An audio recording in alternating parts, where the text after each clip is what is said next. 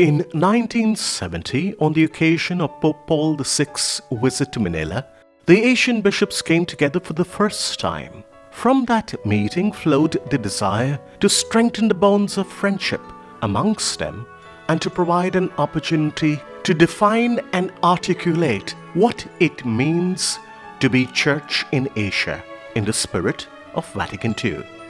This then gave birth to the Federation of the Asian Bishops' Conference, or the FABC. The year 2020 marked the 50th anniversary of this significant moment, and 2022 marks the 50th year that the Federation of the Asian Bishops' Conference was officially constituted. The logo of the 50th anniversary of the FABC General Conference strives to bring forth the direction that the Church will make together as a people of Asia in the coming years. The logo attempts to affirm and celebrate the journey of the FABC over the past 50 years, seen in the number 50. It attempts to create an awareness of the emerging realities and challenges confronting Asia and the Church, as seen in the wave signals in the 5 of the 50.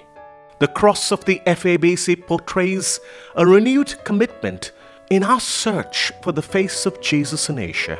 And the new pathway of service with the people of Asia is based on the scripture as the Magi went by a different way and is depicted by the anti-clockwise movement.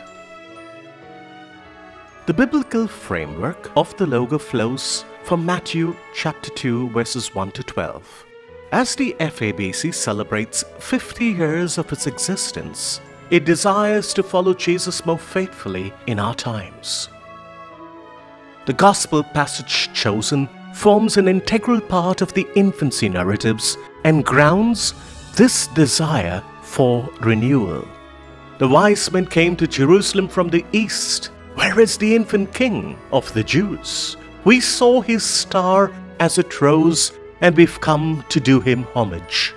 The General Conference begins with honoring the journey and the stars that have guided our path over the past 50 years. When King Herod heard this, he was perturbed, and so was the whole of Jerusalem. This verse invites the Church of Asia to reflect on what troubles us as we dwell into the emerging realities in Asia. And falling to their knees, they did him homage. Amid the emerging realities, we need to keep our focus on the person of Christ, who leads us to steer the Church through the different challenges confronting the people of Asia. They departed for their own country by another way. The challenges of Asia require the Church, while remaining faithful to Christ, to find its own path. Today, as we look back at the journey of the FABC and what has transpired throughout the ages, we are strengthened in our resolve to be the face of Jesus in a broken world.